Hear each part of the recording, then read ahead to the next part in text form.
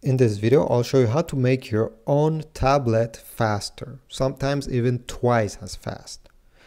These kind of tablets, since it's a low-end tablet, can get laggy over time. Sometimes the animations are not very quick, and even loading some apps can be annoying since it takes more time.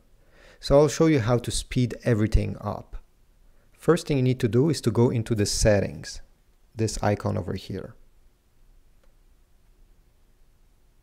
Then once you're on settings, you're going to go down until you see about tablet, the last option.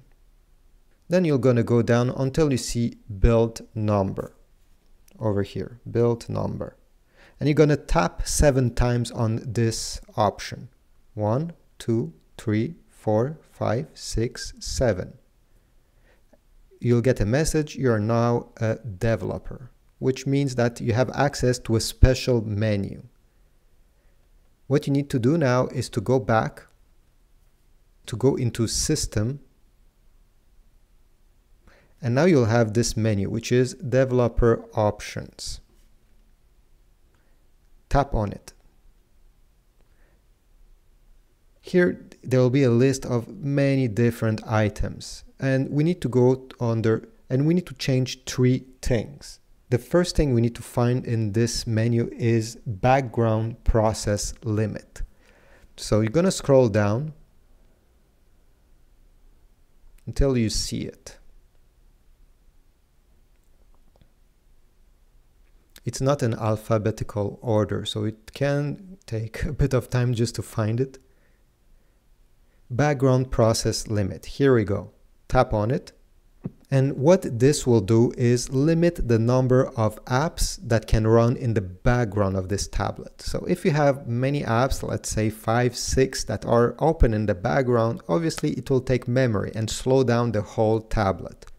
We can choose many different options, at most 4 processes, which means 4 apps in the background, at most 3 processes, even less apps, so more memory for each of them, and 2 or 1. I suggest you try 3. And if you find that it's a bit limiting for you, go back here and change to at least 4 processes. Now, the next thing that we need to change is window animation scale. So we'll go even lower in this menu. Whoops, no, sorry, it's upper. So go up until we see this option. Window animation scale. Here we go. Tap on it. And here we're going to turn off the animation. Like this. Now we're going to change transition animation scale, which is right below. Tap on it and choose animation off. And finally, we're going to change animator duration scale. Same thing, animation off. Now we need to restart the tablet to make all the modification we just did work. So how to do this? Very easy. Press the power button here until you get this menu and tap restart on the top. Now you just have to wait. Don't touch anything. The tablet will restart itself.